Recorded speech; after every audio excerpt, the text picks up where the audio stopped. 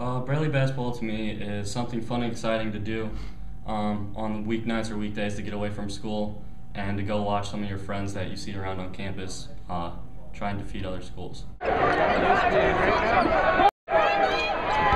And why exactly is it exciting? You can't really explain it until you really go to the arena and you can feel like the electricity going through the air, just you and the Peoria community together just rooting for one common goal, really.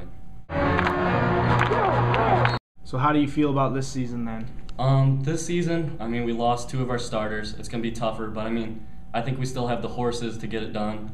We lack experience, but at least this will be a proving point to see how we will be in the years to come.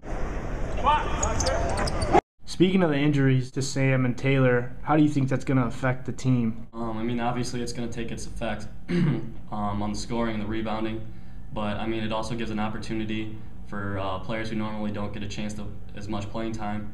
For example, Milos has been doing a pretty good job coming in off the bench and really giving some support for the team. Would it be fun for people who aren't familiar with the game to attend?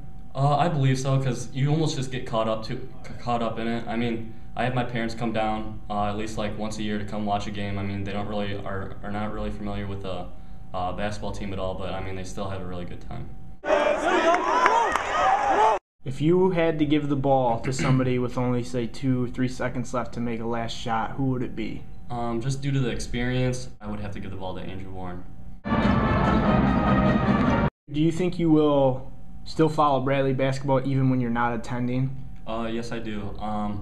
After being at the game, almost every single game for about the last 3 years, you really find a love for the game and for the team.